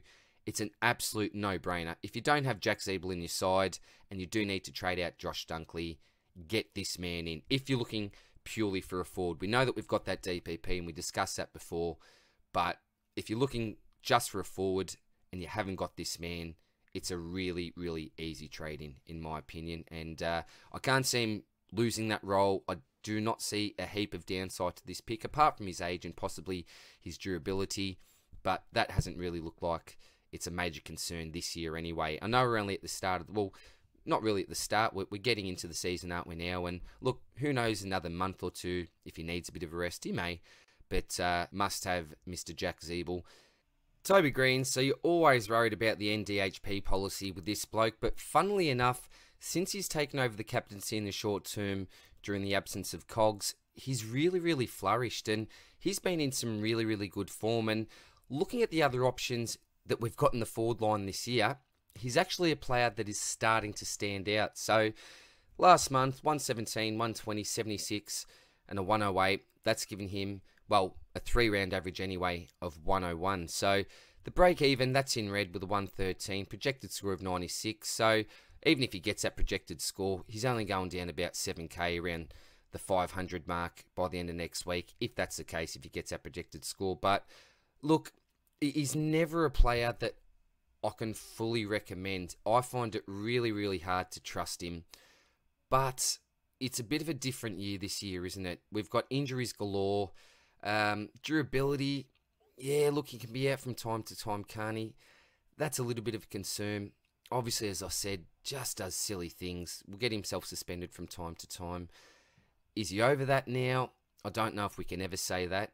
We might need to see a couple of solid years without any incidents like that from Green, but he's someone that you could get in. You can't deny that form in the last month. He has been playing really well. A couple of bags of 5 in amongst there. Also, I know that one of the games, I don't know if it was last week, the week before, he kicked about 6 or 7 behind, something ridiculous like that. So if they translate into goals, and he's a really skillful player, Toby Green. Remember, he's an all-Australian level forward. He could be a great midfielder as well. And if he did go into the midfield, I tell you what, yeah, jump on this bloke, because he does go bananas and can just find the pill with ease when he's in the midfield. But yeah, he's such a good forward. And if you want to grab him, you can, because all you're really worried about is that slight durability concern and obviously the NDHP factor. Obviously, being a forward as well, a pure forward, it can be a lot tougher to score than, for example, someone like a Butters even, who plays that sort of half forward and then rotates through the mid. So that is a little bit of a downside to him. Also, the fact that he is just a pure forward, doesn't really get a run through the midfield anymore, but go for him if you want to. I can't believe I'm saying that. I'm not don't get me wrong, I'm not highly recommending him, but yeah, don't blame me if he gets suspended next week. But out of the options, yeah, I don't mind the bloke, to be honest. Zach Butters, I think he's going to be a definite trade in when he's back. He's got a high break even there of 144, so maybe wait a week or two, see how he comes when he comes back into the side after that injury. And look, who knows how he scores when he comes back, but wouldn't it be lovely to be able to pick him up for around that 450k mark? That'd be ideal. So yeah, big fan of Zach Butters. I think I've seen enough already this season from him. It's still hard to work out exactly what his role is, but it seems friendly enough. He's been scoring really, really well. So yeah, definitely someone to keep on the watch list and hopefully bring into our sides when he comes back. Rowan Marshall, so I was massive on him during the preseason, was an absolute lock, did not leave my side until the preseason injury news. 557,200 with an average of 91, went 130 plus, or was it right on 130, I'm not too sure, last week. The week before, he was really underwhelming. We know that players get a bit rusty after they haven't played in a long time, but Ryder is coming back into the side, I think this week, possibly next week, so I'd really like to see how he goes playing with Ryder in the side as well. It's a lot harder for him to get that 130 type score with Ryder in the side. Certainly not saying that he can't or he won't, but I'd just like to see a little bit more data, I suppose, and a little bit more evidence before I select Marshall. Remember, he does have that round 14 bye as well. So yeah, look, we may even be able to see how he goes and possibly look to get him in after the bye. But he's a player that I really rate. I think that from here on out, he does have the potential to be around that top 8 mark for averages, given the fact that we've just got some, I won't say duds, but some underwhelming, I suppose, selections in our forward line this year, in regards to premiums, I mean. So, Rowan, my advice would be to hold off for now. He's obviously got that high break even as well with the 146. See how he goes in the next week or two, particularly when Ryder comes into the side. And if he's looking to go that 100 plus, then definitely bring him in. He's in my plans for sure, but it's a matter of when is the best time to bring him in. And we'll just have to see with him, but I wouldn't recommend bringing him in this week anyway. And Danger, he's obviously a must sell. I started with Danger, and then I went to Titch in round 2. So that's been an absolute train wreck for me. I should have just found the money and gone with the Jack Macrae. That would have completely changed my season. If I had have started with Jack Macrae, I would have been a trade up because I wouldn't have had to trade Danger out. And I'd be, geez, how many points better off? Titch has just been terrible lately. So, yeah, unfortunate. But I don't think anyone's held on to Danger. If you do, you just need to get rid of him. On to the forwards, 250 to 500k. There's not a heap of names here that I like. I will discuss a few more in a little bit of detail, but I suppose we'll start with the man up the top, 2 meter Peter. I must admit, I haven't followed his career too closely, but surely that was a career best game. Did play really well, showed signs of the player that he could be and hopefully will be for Essendon fans, but very hard to trust for mine. Does Phillip stay in the side? Possibly. That combo seemed to work really well, but are we even considering this man after only one decent game? Certainly not for mine, and hence why I've got the trap symbol on him. Mitch Lewis, he's at a bit of an awkward price point at 254k. Still got a negative break even of 8, 3 round average of 80, which is pretty nice. But I think the ship has sailed on this one. He's projected to make another 35k, which in 2021 is really, really nice. So maybe the ship hasn't quite sailed yet.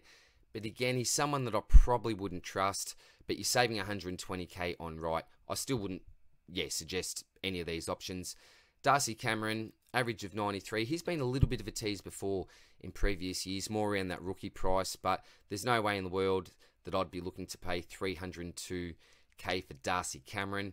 But at the same time, he has performed pretty well. And with a projected score of only 58, he's still going to rise 28k. So if he goes closer to that season average, then that projected rise will be closer to the 40k mark. But a huge risk for mine.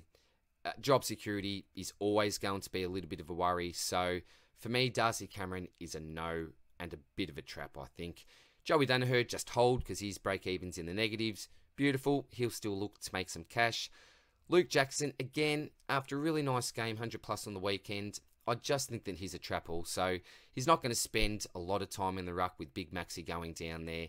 Look, a really great, young, developing player and looks to be a star of the future for the D's. And I know he's not relevant now, but Cozzy Pickett, who we'll talk about in a minute, I think they may have actually done pretty well with those selections in the end, because I was someone that thought, oh, geez, big risk there on the big fella in Jackson. And Cozzy Pickett, probably a bit of a reach. But their form this year has shown that they have a really promising future, I think. But Luke Jackson, not the Supercoach this year. Tommy McDonald, he's a really interesting prospect. Have a look at that 3 round average, 111. That is right up there for the forwards this year. A season average of 94. Again, not too bad, but is someone that, again, and I'll say it again with most of the blokes, if not all of the blokes on this list bar one, they are very, very hard to trust. Does Ben Brown come back into the side soon? I think he's nearing a return, same as Sam Wiedemann. How do they affect Tom?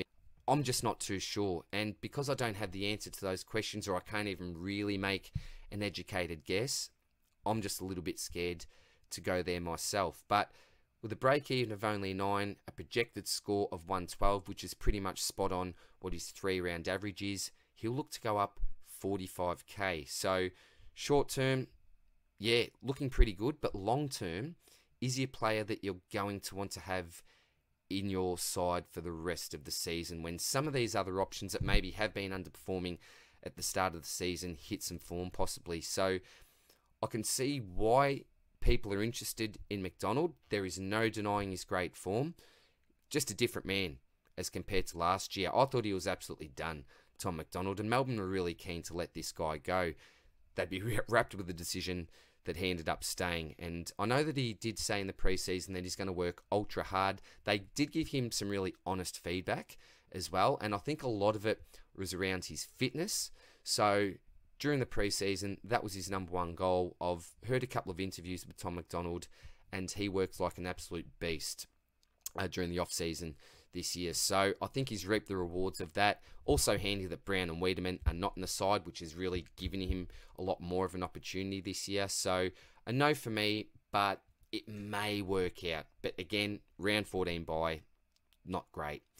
Gary Rowan, I'm not going to say anything but the absolute trappiest of traps. This man had a really nice score over the weekend, but he's more than likely next week to punch out a 30-odd score. So absolute trap, Gary Rowan. Do not get sucked into this bloke's round 6 score. Same as Rankin. Have I spelt the name right there? There's Isaacs, AAC and K's, and it's really hard to get your head around some of the spelling of names these days, isn't it? But again, I've just got the trap symbol on him because he punched out a 100-plus score over the weekend.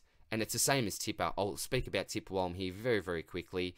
He's just so up and down. Tipper, when he's on, he looks $100. I was going to say $100. He looks $1 million when he's on. And he's a really, really talented player.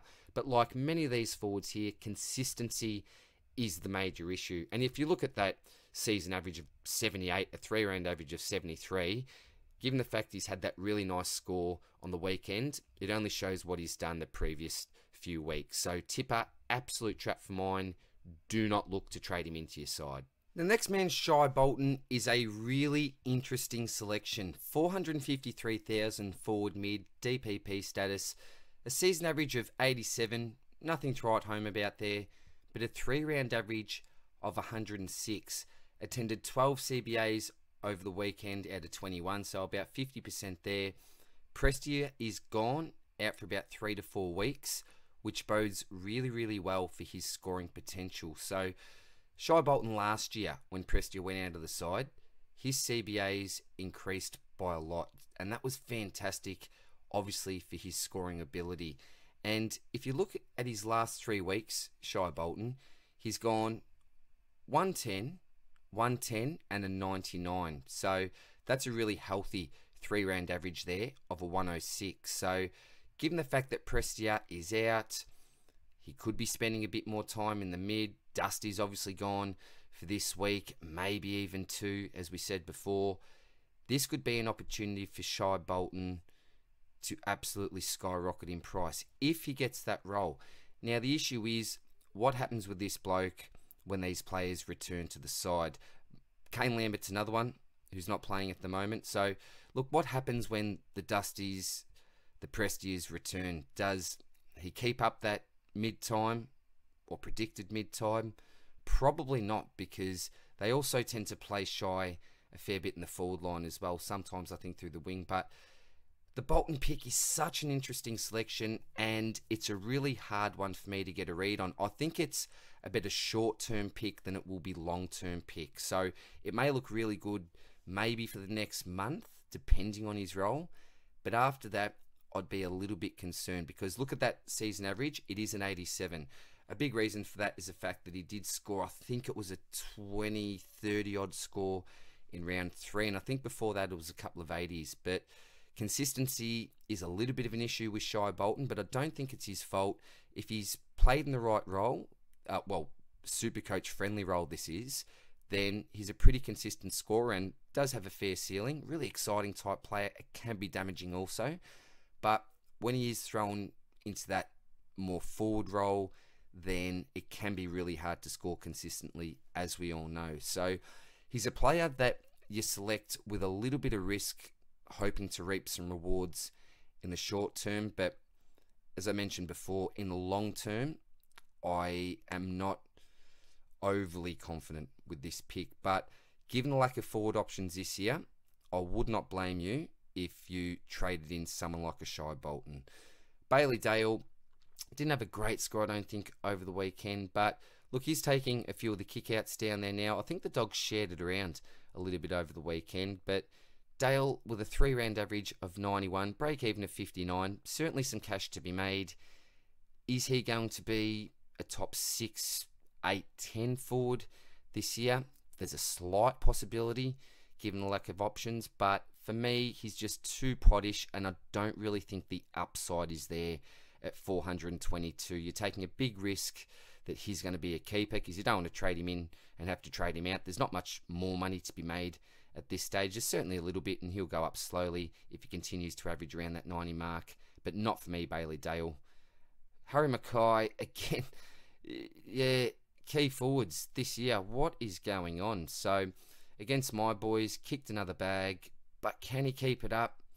I'm just not too sure. I just don't like the selection, but yeah, 415k. If you're a Carlton supporter and you love the bloke, go for it. And Jarman Impey, so here's the buy now that I've got here. I think this is, if you're looking to go along the route of downgrading from a Dunkley and maybe using that extra money to upgrade this week or next week elsewhere, maybe from a Goulden or one of these types, then Jarman Impey could be your man if you don't have him in your forward line. So you are making 200k there that you can then spend elsewhere, and I think that he's going to be a really, really reliable option for us this year. I think he's actually currently in the top 6 for forwards as it is. So with a 3-round average of 100, a season average of 99, he's got the best season average that we see out of any bloke on this list. So I think he's just a really safe option. Jarman Impey got a fantastic role, ultra consistent, as I said before. So I really, really recommend this pick if you don't have him. This is if you're looking to go the downgrade option from Dunkley rather than just a straight swap or an upgrade in the midfield using some DPP, or even to one of the next blokes that have got on this list. I would highly recommend Jarman Impey, certainly if you don't have him. We start to see some more interesting names on this slide, and players that I think are more realistic targets that we may look to bring in this week. Remember, this is if you're going down from a Josh Dunkley, and I keep on referring to the Josh Dunkley injury, but I know that most of the people in our community anyway own Josh Dunkley, so yeah, it's a big topic for this community anyway. So Nick Hines at the top. I know that George is a bit of a fan of Nick Hines, and I think he's mentioned that he's not an overly sexy type pick, and look, he hasn't really got a great ceiling. The highest score of the year is 102, then a 98, 93, then he's got an 85, 77, and a 76. So you are not getting the ceiling, but what you are getting is some pretty good consistency. I think that 3-round average of 90, season average of 89, so really close there. I think that's probably what you're paying for and what you're going to get from Hine for the rest of the season. You'd love to see him have the ability to go 115 plus. We haven't seen that yet, but at the same time, it has only been 6 rounds. We've seen him go over the ton once, close to the ton another couple of times. So definitely not out of the realms of possibility for him to have a really big game. He's got a pretty good role there. We know that they love getting the ball in his hands. Really exciting type player. Takes the game on. Loves to have a bit of a bounce. Not bad with his disposal. And really, I don't think that McKenna or Sard have been a huge loss for the Dons in the end, because he's really stepped up and played admirably in that role. So would I select him?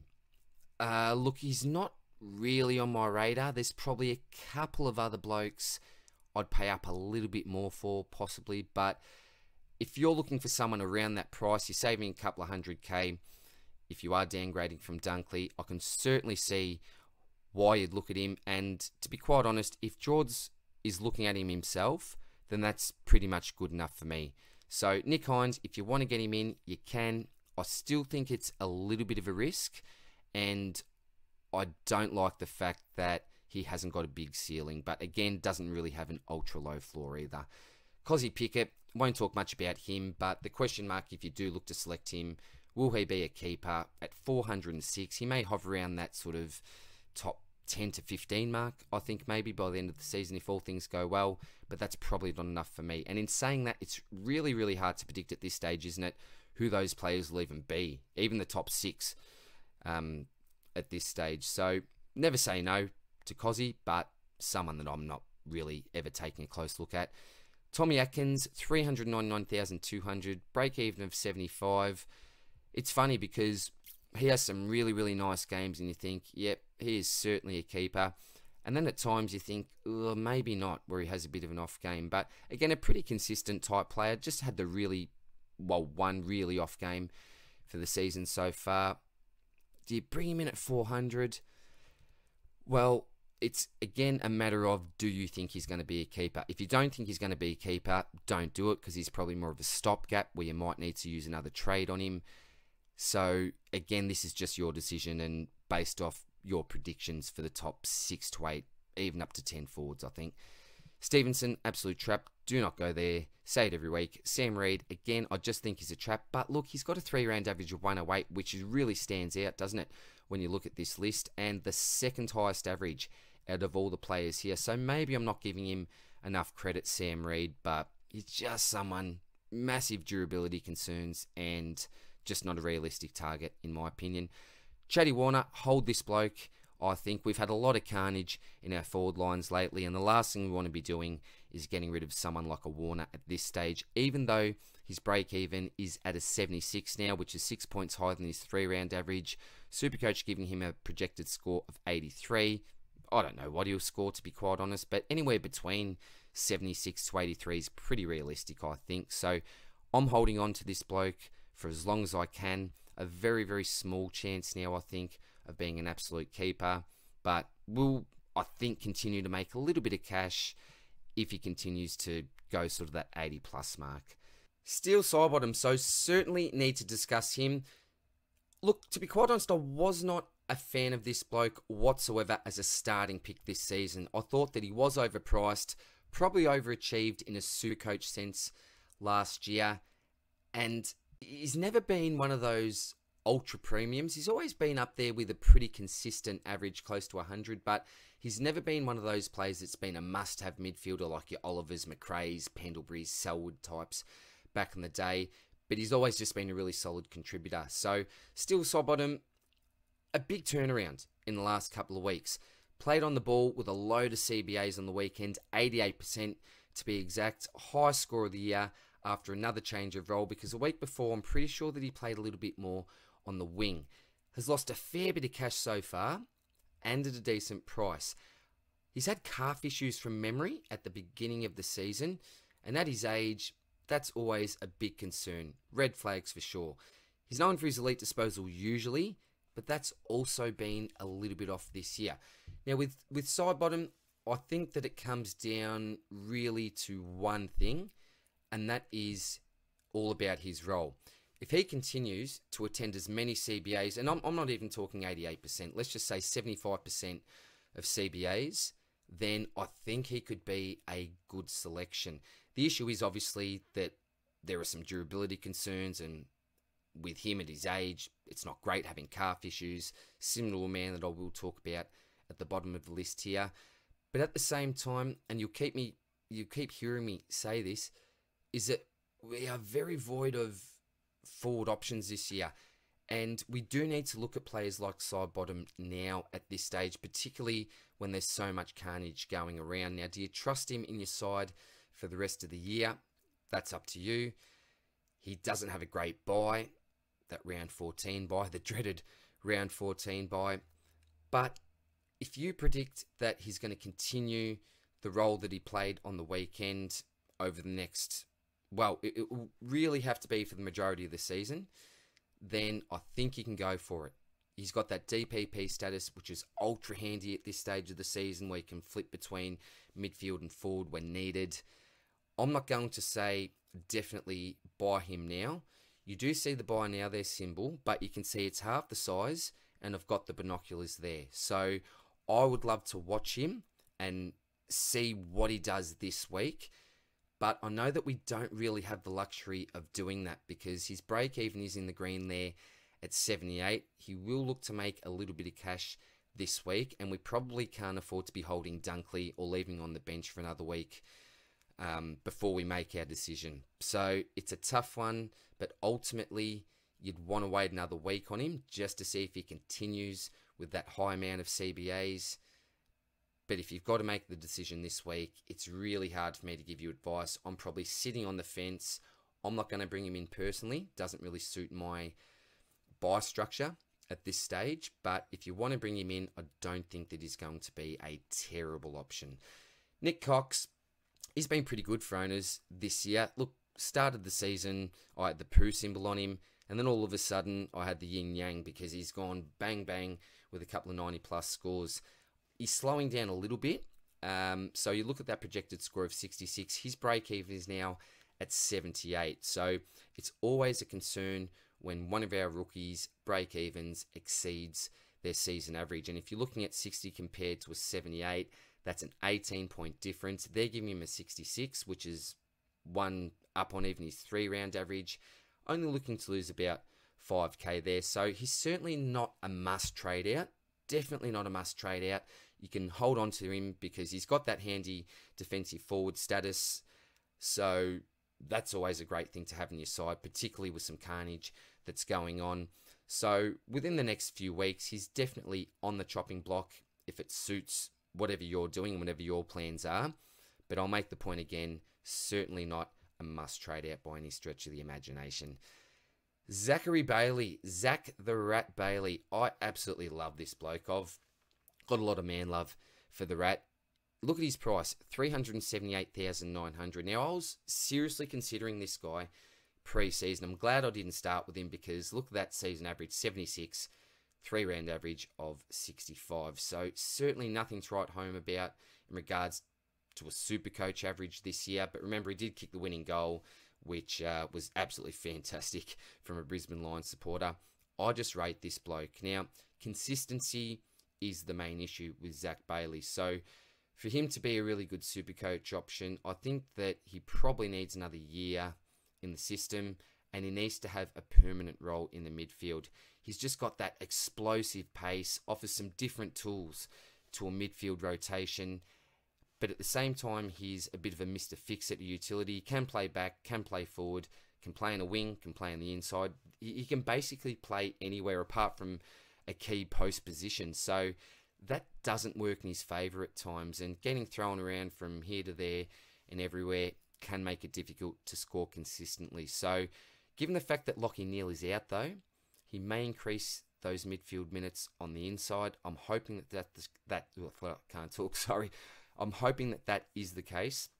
I'm not too sure though. It's a really hard one to predict because you've got your Dev Robinsons, you've got Reece Matheson, who's there again. I'm stuttering again, or slurring my words. Reece Matheson, who's been smashing it in the reserves. I think he kicked 4.5 last week. So it's really hard to predict what's going to happen in the Brisbane midfield. But what I think will happen is that the man who is next on this list will increase his midfield minutes. That's my prediction anyway. So I was a huge no at the start of the season. Went as far as calling Zorko trap-like, but with the lack of options on the table, I've changed my tune a bit. And that's okay to do, I think, because you do need to alter your thinking based on the current circumstances that we're faced with. The plan for Zorko pre-season was to play predominantly forward and to play a leadership role down there. Said he was looking forward to playing alongside Cameron, and at his age and next generation of mids coming through, and some quality mids at that, the move just made sense. And in a SuperCoach sense, this put me off, combined with his durability concerns with his Achilles and calf issues last year. So a combination of less midfield time and some durability concerns, I was a hard no.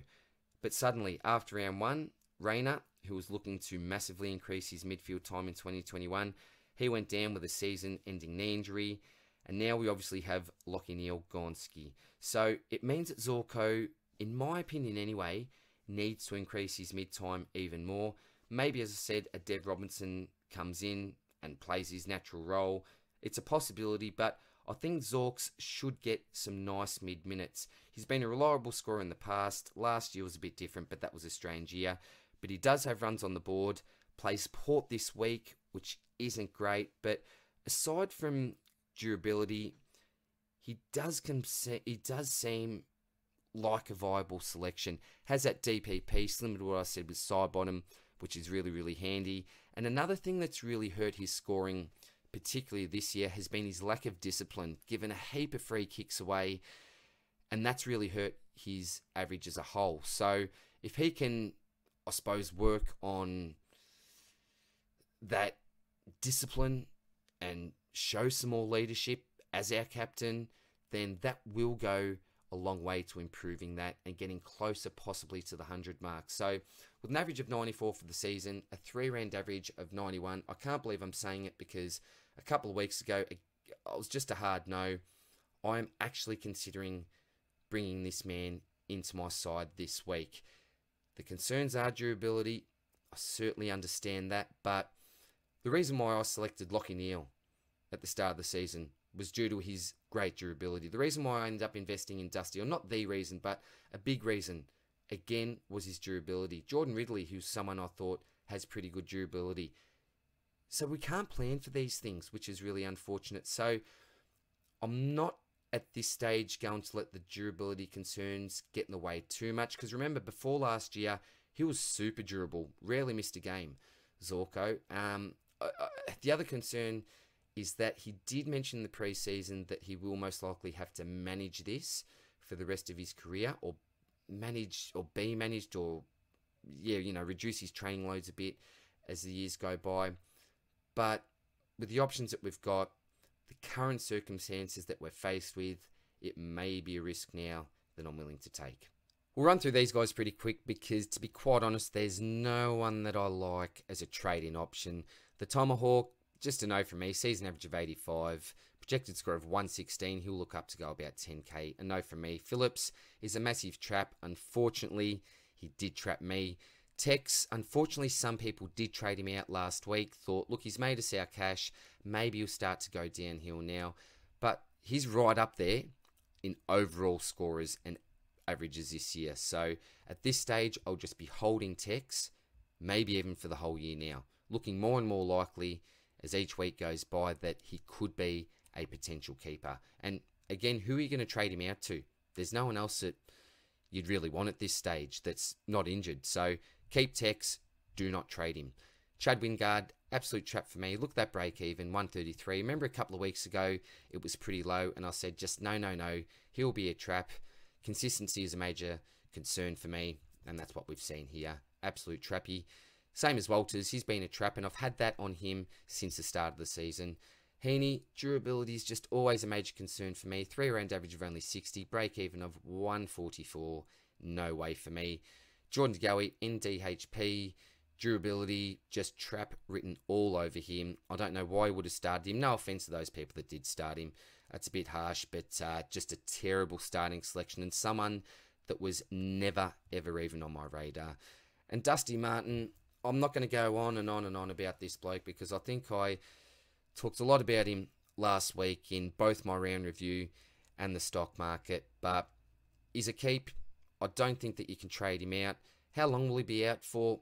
Possibly 2 weeks. I've heard if he needs an extra week to rest up that leg, and I did mention in my round review, that's extremely frustrating for Dusty because I hadn't heard about that leg issue for the last couple of weeks. Is that a bit of an excuse for his underwhelming performances? If you're comparing those obviously to his first 2 rounds, they're certainly underwhelming. Maybe, I'm not too sure, but he's looking to lose money in the short term. Who knows? He could come back and bang out a 135.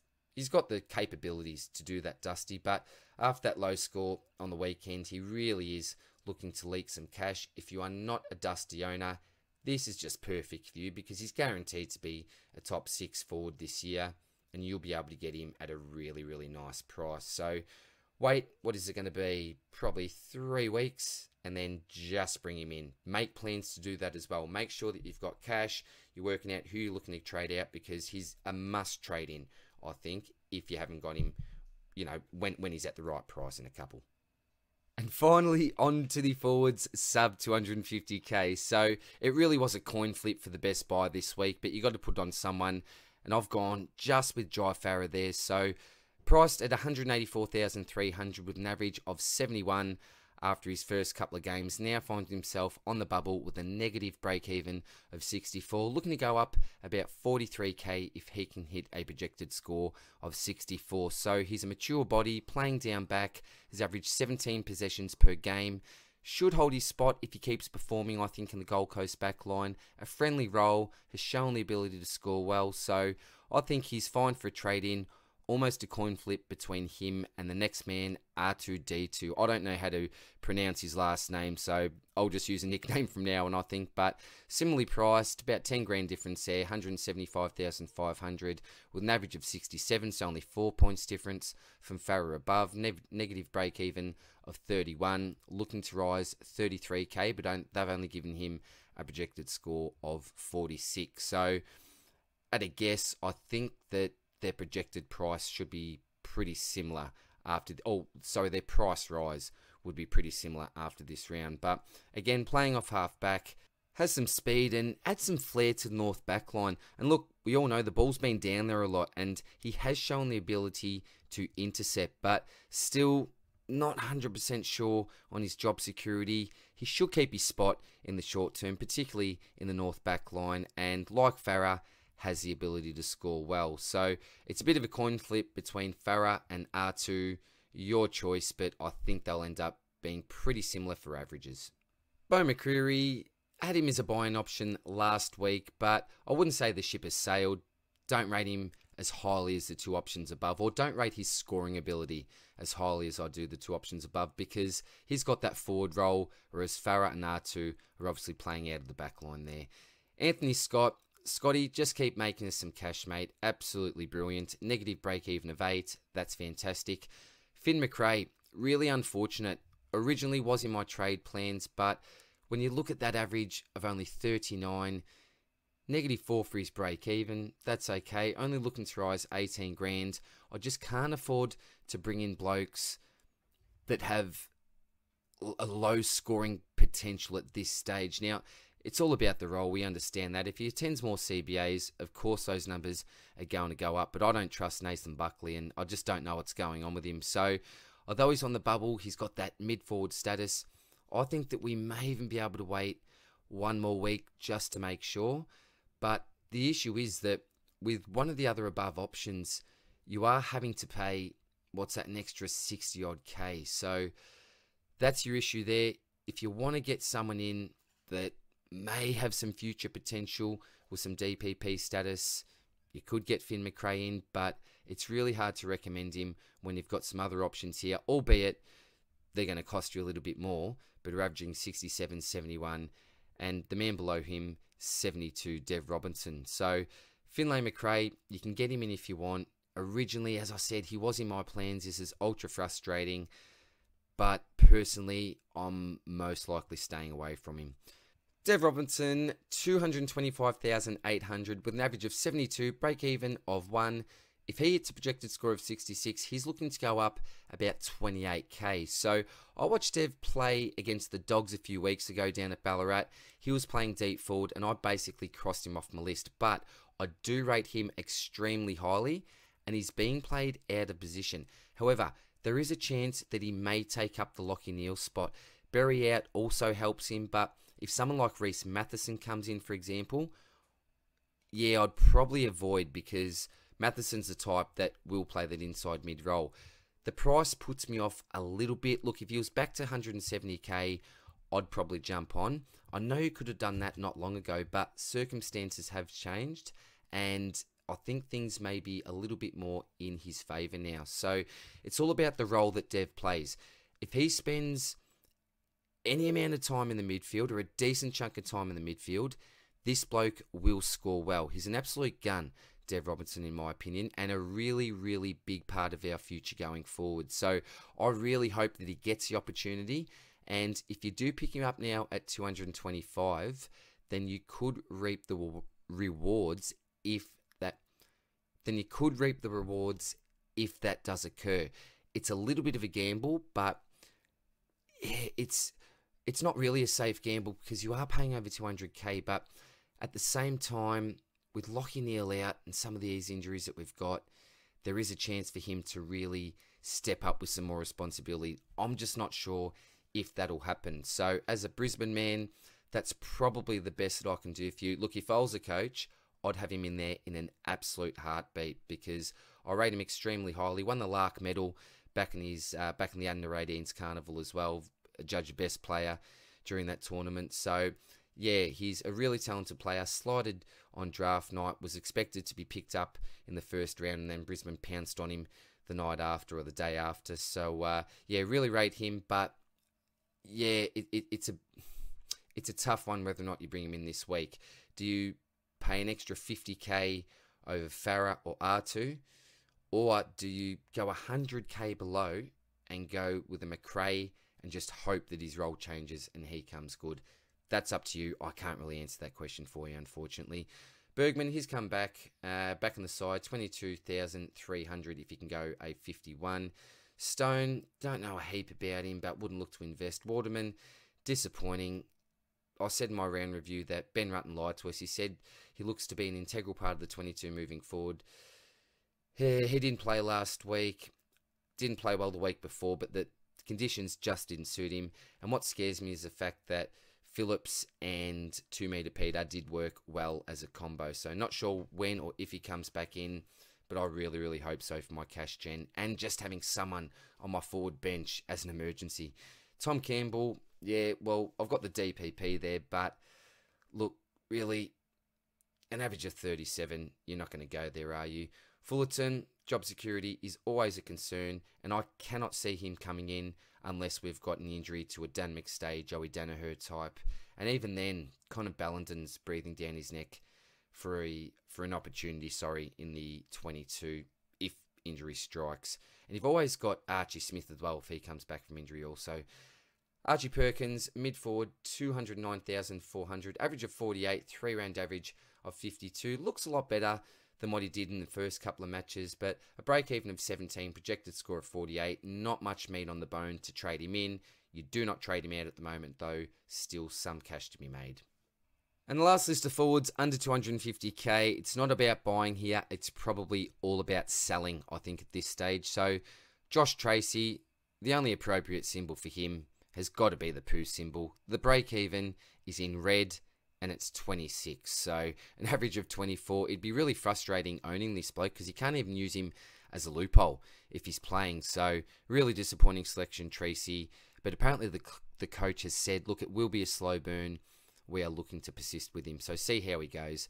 Brockman, I think he's on the chopping block from now on. Look, it's not ideal because he hasn't made us basically any cash so far this year, but apparently had a really poor, quiet game in the reserves on the weekend, so can't see him coming back this week.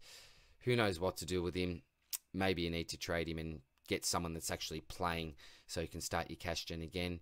Sam Flanders, I've got a void there. A really talented type player, an early draft pick, but things haven't really clicked with him so far at the Gold Coast, and at 192,300, I just think there are better options on the previous page that we just went through, R2, D2s, etc. James Rowe, 232,600. I knew it would happen. The first time that I fielded him, he gets a really dud score. So I've got the yin-yang on him. You just don't know what you're going to get from week to week with Rowe. And at this stage, I think he probably is on the chopping block. My circumstances will not allow me to trade him. I'm planning on keeping him for the short term anyway, but plans could change. We'll see how things go in the next couple of weeks. If you've got the luxury to be able to trade him out, you can go for it, but he's certainly not a must trade, I don't think, at this stage. Paddy Dudd, I've got the potato there. Get rid of him ASAP. Harrison Jones, he's been a bit of a dud rookie. I've got the chopping block on him there. You really don't want to because he hasn't made really any cash, but then you look at the break even, it's 39, only 39 you say, but it's in red. Average on the season of only 37, so really disappointing. You knew it was going to be a slow burn when you selected him. What I'm hoping for, particularly as a non-Jones owner and a Waterman owner, is that Jones gets a rest. Look, he hasn't played overly well for the season, and I honestly believe that Waterman can probably provide a bit more than what Jones can at this stage of his career. Jones, obviously a long-term option, and that's probably the reason why they do persist with him, I think. But yeah, I'd love to see Jones get arrested and Waterman come into the side. Hopefully have a really good game and make it hard for the Bombers to drop him again. And we'll finish off with Braden Campbell. So I got rid of him last week. Yeah, it was last week. Due to the fact that he was the medical sub. Or was it the week before? I'm not too sure. Jeez, it's, what are we, 6 rounds in? I'm already forgetting this stuff. But it has been a long video. I can't believe that you've actually stayed with me. guys. But his break even 65, projected through of 54. So he's looking to go down about 4,700 if that is the case. So he's on the chopping block whenever you like. But always keep in mind that he has shown that he's got a nice ceiling. We've only seen it once though. So how much can we take from that? Was it just something that's out of the box and out of the ordinary? Maybe. But I'd be looking to chop him as soon as you can, I think. And lastly there as well, coming soon, Riley Thilthorpe. It's a bit of a not a tongue twister, Thilthorpe. Hard word to say, the name to say, but he's a ruck forward around the 200k mark, early draft pick for Adelaide. Really exciting over the weekend. Think he bagged 4 or 5 goals, but we will discuss him in a little bit more detail next week. So that wraps up things for this week, guys. Thanks as always for sticking with me.